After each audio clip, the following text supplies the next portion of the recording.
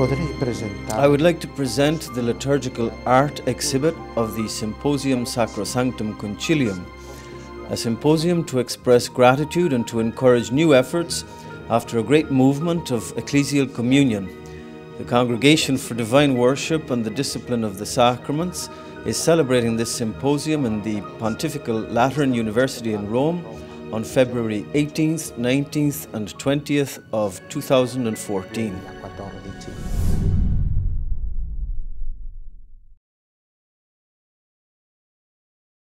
Sono 50 anni che la 50 years have passed since the Constitution Sacrosanctum Concilum illuminated the liturgical life of the Catholic Church. One important point developed in the Constitution makes reference to liturgical objects within the liturgical life of the Church. All'arredo liturgico.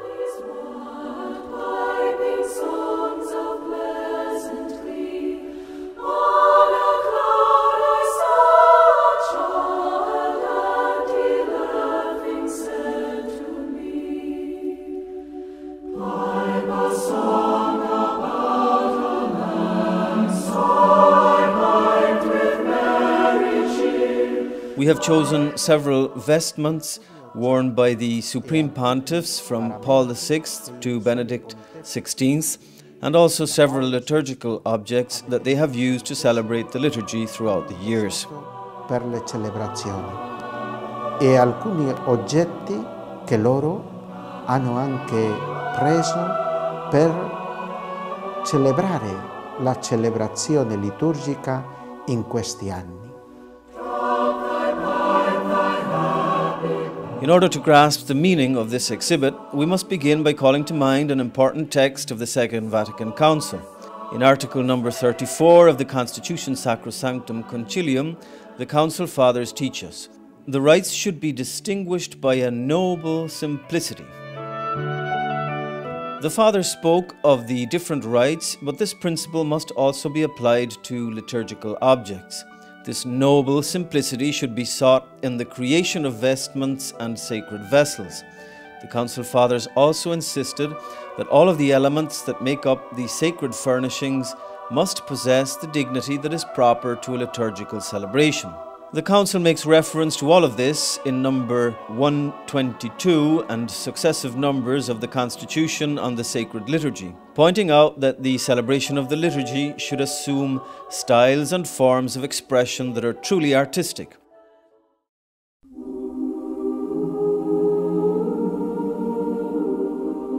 Nel tempo di Paolo VI, this noble simplicity was sought in the pontificate of Paul VI, as is demonstrated in this exhibit.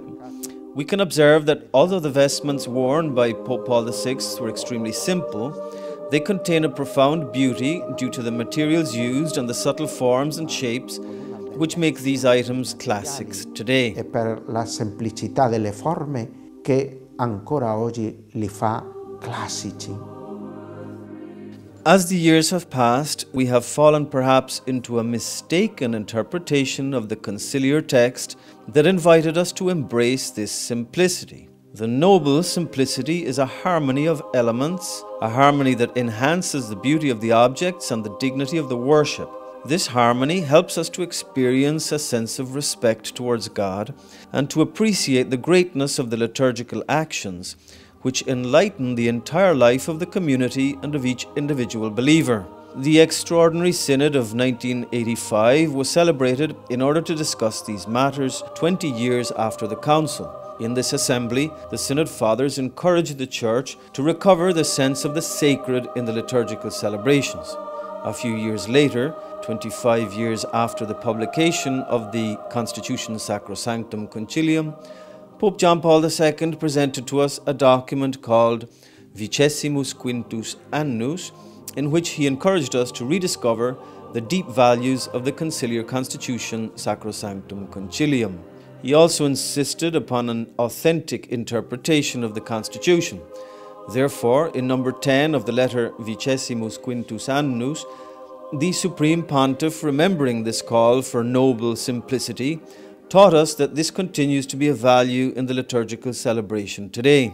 However, the desired simplicity must not degenerate, he says, into the impoverishment of the signs in the liturgy. We must recover the beauty and the sense of the sacred in the liturgy.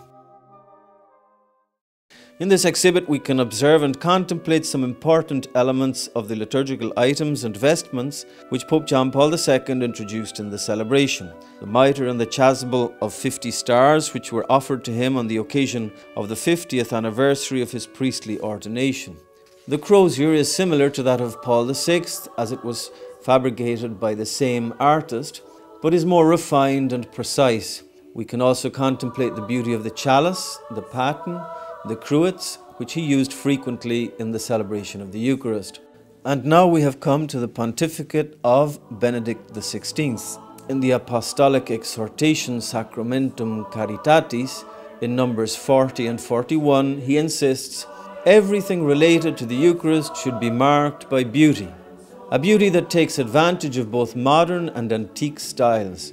One of his chasubles, fabricated with exquisite care, adopts some antique elements, but at the same time offers to the traditional style a completely new expression.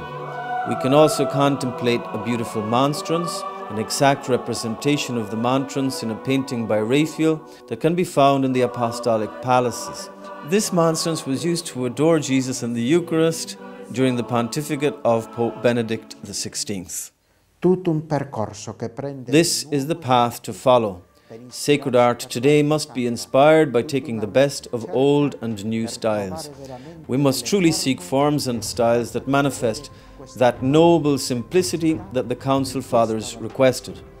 The forms used should help us to seek the face of God, to seek His own beauty through the elements that compose the entire liturgical celebration.